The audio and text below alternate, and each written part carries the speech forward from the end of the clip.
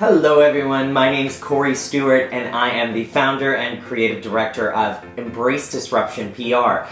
Today I wanted to take a second to talk to you a little bit because I get a lot of questions from people wanting to start their own blog. When you start your blog, it's really important that you read, and I'll tell you why. So in read, the first letter obviously is R, and that's for research.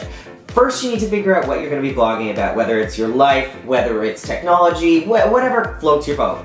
You need to look around and see what other people are doing in the space. You need to know what floats your boat, okay? Looking and seeing, do I like the sidebar on the left or right? Do I like a menu that's clear and concise, or do I like a little more description? What kind of images do I like? Do I like it when the images fill up the full page, or do I like it when they're smaller? All of these small details are really important in the beginning because that's how you're going to figure out what your blog should look like.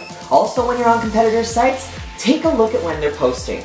Look and see if they're doing it every day, if they're doing it every other day, what the schedule kind of looks like for their blog, because you need to take that into account when you get into the bigger decision of what you're going to do in terms of timing.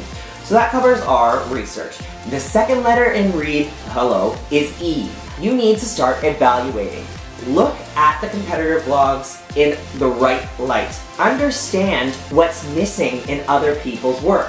Where is your niche? What makes sense to write about that perhaps someone hasn't started talking about yet? And if someone is talking about it, do something differently. Go a little bit deeper in what you're talking about. But if it's something like technology, putting your own spin on it and making it unique is going to be really important when it comes to getting your name out there and also when promotion comes along for your blog. Next in read is A, obviously. A is for anticipate. So one thing I like to say to people who are just starting blogs is really anticipate the workload. It's not as simple as it seems. I know it looks like people just write something, post it up there, and it's good to go. There's a lot of thinking involved in crafting postings. So make sure that you're ready to make that commitment. On the EDPR blog, we spend time making sure that we have a consistent schedule that we follow. On Mondays, we'll talk about an infographic that we found throughout the week that we find particularly interesting. Tuesdays, we'll have someone talk about something that's current in the PR field that is interesting and going to help our readers as well as our clients learn a little bit about PR. Last in anticipate is anticipating your promotional needs. Of course, social media is a big one. Making sure that you're tweeting out your blog posts, sharing them on Facebook. Also using Pinterest. It's a great way. If you have images in your blog post, pin them and put some description underneath it and tell people about why they should be clicking on it and go to your blog. YouTube is another great way. You can always make customized content to put inside your blogs. If you'll notice, that's what our Film Friday is all about. So promotion is really key.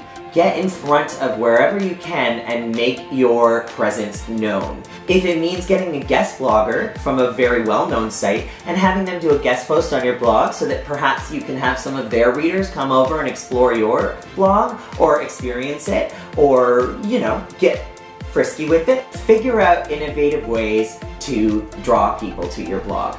So the fourth and final part of read is D, Decipher.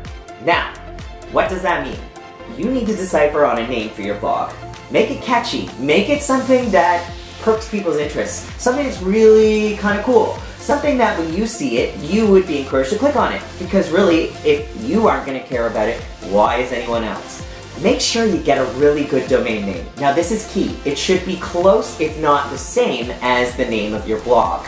This is important for two reasons. One, because it's damn easy, and two, because it improves your SEO. It's really important to have a great domain name so you're searchable and it's easy to find you.